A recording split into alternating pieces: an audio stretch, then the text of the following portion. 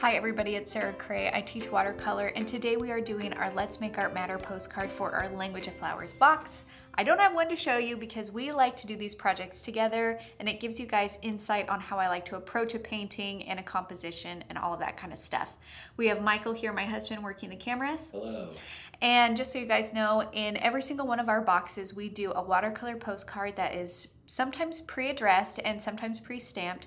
And we do that so then most of the time we send it to someone who just needs a little extra love or support. Sometimes we send it to the same person, or sometimes we leave the address blank so you can send it someone special to you. And for this month we are going to paint a snapdragon, and that is because snapdragons are considered a symbol of feminine strength and grace, and they are often given as a show of respect or admiration. So I thought it'd be fun if we painted snapdragons and then you thought about someone in your life that kind of fits that description, and then they just get a beautiful hand-painted card in the mail, just showing appreciation. Lovely. Right? Okay, so I have all the paint colors from the box at my disposal. I'm not sure which colors I'm using yet. I have all my brushes ready to go. And also, I bought a bouquet yesterday, and it happens to have a snapdragon in it.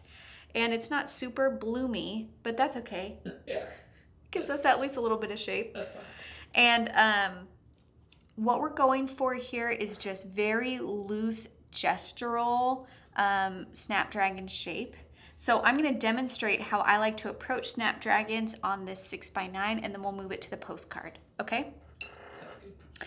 So I just want to point out a couple of things first, and then we'll get to painting.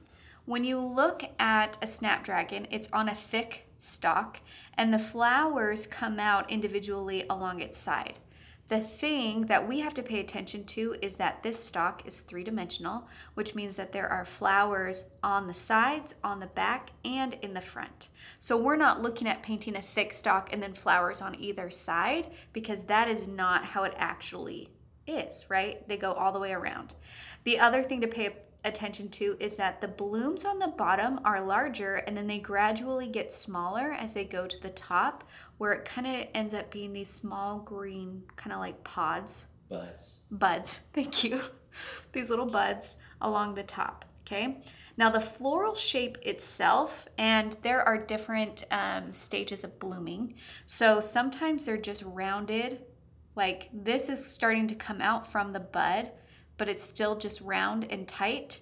These ones are still pretty round, but they're kind of elongated, and they have like a little fold right here. And then these ones, you can see that they're starting to open up, and I'm gonna like just press these a little bit more so you can see what they look like more opened up, okay? They get really papery. Like if that was an older one, the lower flowers get big and billowy and papery. Yes. So we're going to, when we recreate our snapdragon, we're gonna think about all of those things as we're painting this. Now, I'm not gonna paint this exact one because I want mine to have a lot more flowers on it and be a different color, but this is just a good visual for you guys to have as we're painting these. Yeah, good vibes. And who doesn't like fresh flowers? I mean, come on. They're just lovely to have around. So I'm gonna start with my round 6, but you can use whatever brush you feel most comfortable using. I'm gonna grab some magenta, and I like a really peachy blush color personally, but these come in all different colors, so just use whatever you feel comfortable. I'm gonna take a tiny bit of yellow and mix that in with my magenta to get this really gorgeous kind of corally color, maybe more like a salmon. And I'm going to basically think about, they can be going up, they could be going down, but they're all kind of this like roundish oval shape, okay? So I'm going to just start by kind of like round oval, and notice that they're getting a little bit smaller as I work my way up. And then maybe now they start to kind of poke out. And notice I'm saying this to myself, I did them on each side, and that is not true. So I need to do one in the front here. Okay, and then let's let these kind of blooms go here. And now I'm going to take my green And then I'm gonna imagine the stalk going in between these. And then it curves. See how it kind of moves? And then now I can put in those little buds and then touch green to the base of some of these, because you can see that they kind of separate and have like little leaves around the base of it. So they're called Snapdragons because their face kind of looks like a little dragon. Uh-huh. And you can squeeze them and they'll open and close, which is the most fun. Yes. Their scientific genus is Anterinum, which means snout. Oh, really? The little snout flowers. That's cute. And then what I like to do, that's such a cute little snout. And then you can leave them soft like this, or sometimes just for fun, like, because if you look, they have different colors going on. So right at that base, you can add a little bit more color. Maybe you want to do yellow instead. You can do yellow, kind of maybe that center is opening up a little bit and you can see a little bit of yellow. Just kind of like drop in some different colors. Let it be a little bit loose. And then the very last thing I like to do is I want to give a little bit more hint of its shape and the little folds that you would see. So I'm going to take my dagger and then I'm going to just kind of like draw around it. So sometimes it kind of like that little bloom, you see this kind of uneven edge? Yes. So it kind of like widens up at the top.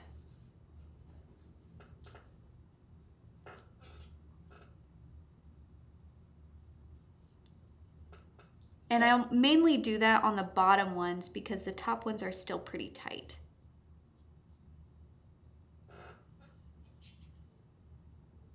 Okay, just like that.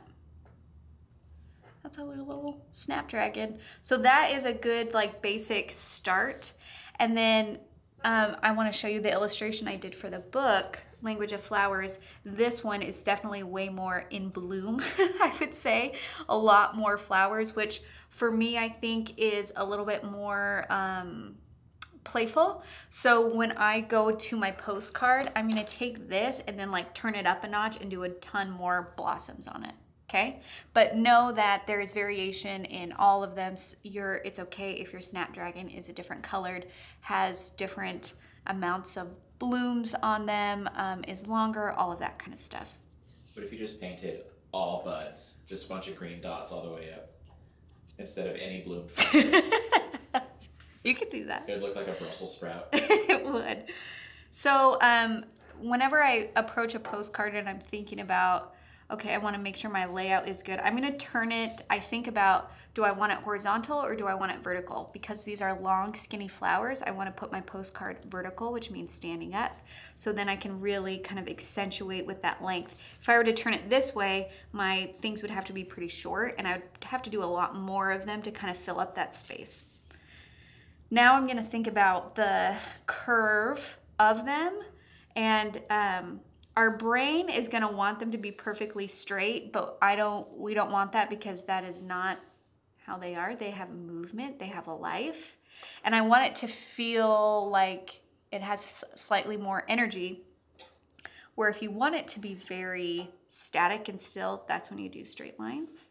But I'm going to have some of them curve this way. I'm going to switch up their lengths. Okay. And this is just basic. We're not doing anything crazy here. I'm going to darken my lines so you guys can see it better. But if you're sketching at home, don't do your lines this dark.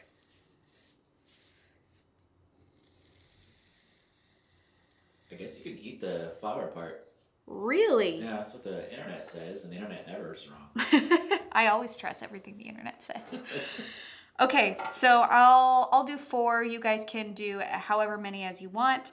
Also, they have these like little kind of long skinny leaves. So I'm going to kind of put those in. I'm going to lightly erase because those lines, like that watercolor is just not going to be able to cover those.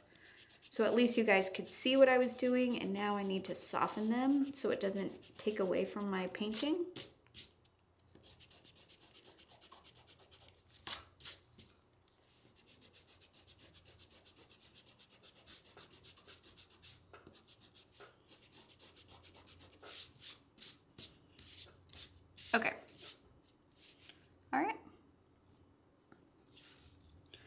I'll move this here. Is that better? Okay. I'm gonna use my 6, but this is a smaller postcard, so if you have a smaller brush you would rather use, feel free. And then this kind of like ovally shape. Remember that the stock is 3-dimensional, so there's some behind it.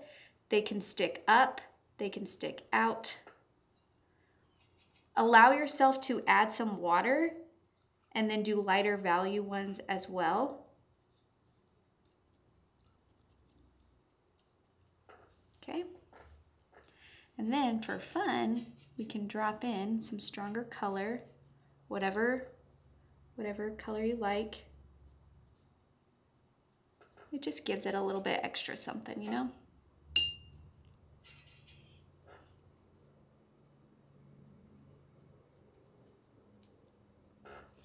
And then while it's wet, I like to do this stem while it's wet because I like it when the green bleeds a little bit. So I'm just gonna basically just work around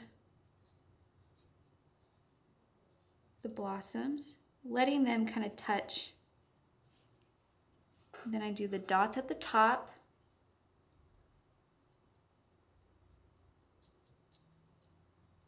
And the Brussels sprouts, you gotta add the Brussels sprouts. And we're doing the Brussels sprouts. I noticed a lot that you say you like letting the green stem bleed into the flowers. Why is that, do you think? Is there just stylistic preference? It's stylistic preference, 1, but 2, it's actually the green bleeding into the blossom can be this bud that's opened up. Gotcha. And actually, if you look, a lot of times where the petals come out of a green area, there's a hint of green there too. So I just feel like I like it. And let's say you do the green and it's just too strong. You can lift up some of that green and just kind of lighten it. It won't erase it, but it will soften. Okay, that's 1. And I'm not gonna do the detail lines of the little floofy at the end till the end. So I'm just gonna keep going. Let's do like a full on, like bright pink.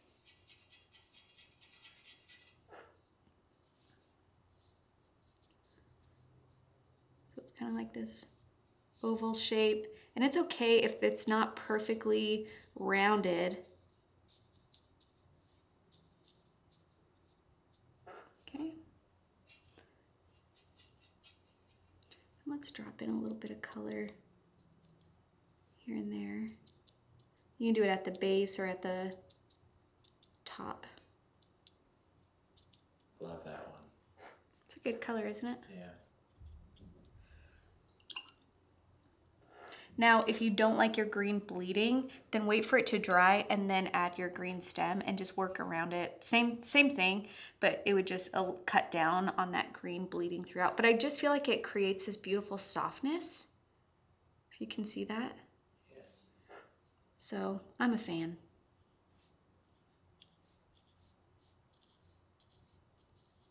Sometimes in real life, I'm surprised by how vibrant and saturated flower colors can be. They look fake sometimes. Yes. Also, Snapdragon stalks are obviously very thick. I just love thin lines though, so I narrow out the stalks on my own work. But if you're trying to recreate like more realistically what it is that we're painting, you would want a thicker stalk. I just like thin ones. I think it just makes it feel like a little bit more elegant. I don't know.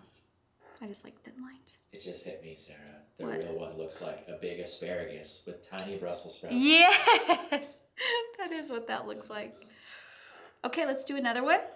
Let's do like a more, like the color we did our iris, which is like a magenta violet mixture.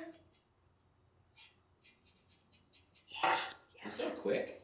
Oh yeah, these are just fast. Just be loose with it. If you're paying yourself by the hour and you want to get the most out of your time, paint a bunch of Snapdragons, man. You can bust these out. They can be, if you're going for realism, they can be complicated, but Yeah. I like the looseness of them. I think loose versions of them are just so lovely. That's my kind of favorite one of my favorite flowers to paint. And this was one that I was painting while they were doing a photo shoot. And I was just like, I just love flowers. Did you paint hollyhocks in your book? No, hollyhocks was not one of the flowers in the book. I feel like you'd like those. They have that loose quality that you could kind of paint quick about them, you know? Well, I have done a hollyhock project for Let's Make Art, actually. Well, I knew that. So, if you guys are interested in painting hollyhocks, which they do grow on a stalk similar to how these do, and they're beautiful. They're really fun to paint too. Give a rough guess. How many videos you up to? Let's Make Art. Over 3? I mean, I've done at least one a week since 2018. Dang. So around 300 minimum, right? Yeah, and that does it. Like there's some bonus in there. And okay, now I'm adding the stalk.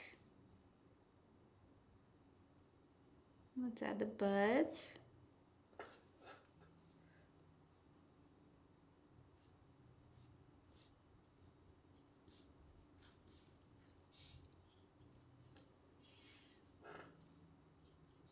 This one might have gotten a little too long, but that's okay. Okay, I know I say it about every one, but that one's not my favorite. And then now what I'm going to do on this last one, I'm going to make it more like this color, like more of a peachy pink. But, I mean, this is your painting. There's even some like white and yellow ones. But I do need some fresh magenta to get that peachy pink back.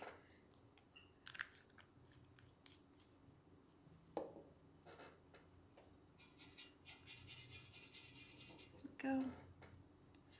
And maybe I'll have this one, the blooms start not as low, so then I can get some green along the bottom. So let's have them kind of start here. And it's okay if they overlap with other ones. Like kind of run into this one. Let's drop in a little bit of, I'm going to drop in a little yellow.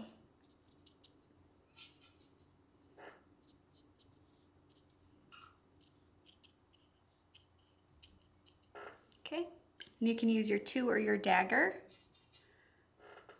for the stem. Sorry, I'm not completing my thoughts here because I'm focused.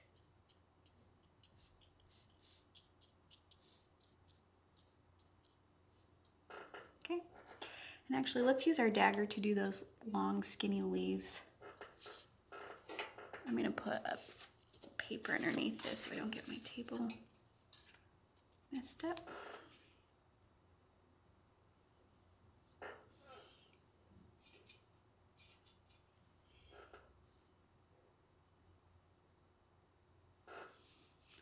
And then wherever you feel like it could use a little extra space, like maybe right here, we can do another one. I'm trying to decide if I want it coming out of this one or this one. I'm going to have it come out of this one.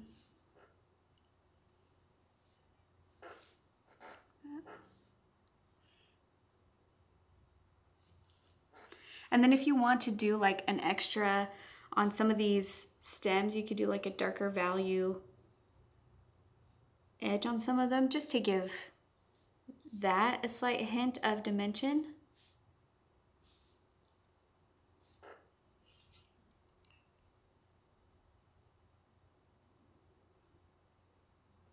Okay. Then now let's do our little detail lines. Now these are so tiny that we're not looking for a lot. I basically just kind of want to shape some of them to hint that there's like a little fluttery edge. Just remember to use the same hue. So I wouldn't be using peachy pink on the dark purple for these detail lines. You know what I mean? And I like to draw sometimes with my brush, especially with the dagger. It has such a fine point that I can kind of go outside what I've painted because then they can really see it.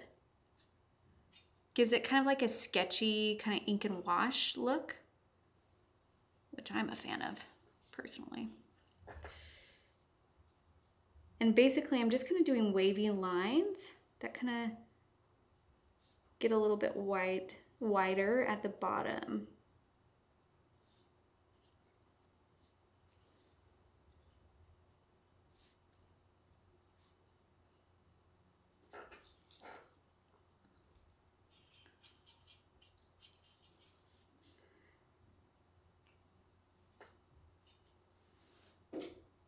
This actually was going to be one of the projects, like full page projects, and then I read what it stood for, and I was just like, you know what, that would be perfect for our Let's Make Art Matter. Let's do that instead.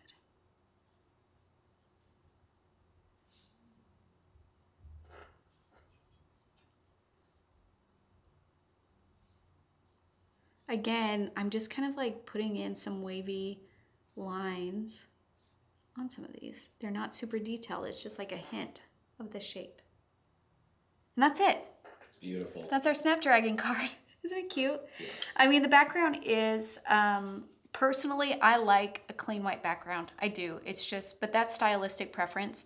So if you don't care for that, one thing that you could do is before you start painting them, you could do a light blue wash with the and have it kind of transition to white. So you can start with like blue here, transition to a really, really light blue. So then that way all of this gorgeous color would still show up, but you would have something along the top. You could also do a beautiful border, or maybe this is where you write a little note. Okay? Love it. I really hope you take the time to do this. Let's Make Art Matter is probably one of my favorite things that we do here. And I just think that there is so much value in letting people know that you care about them. And art has that power to do that.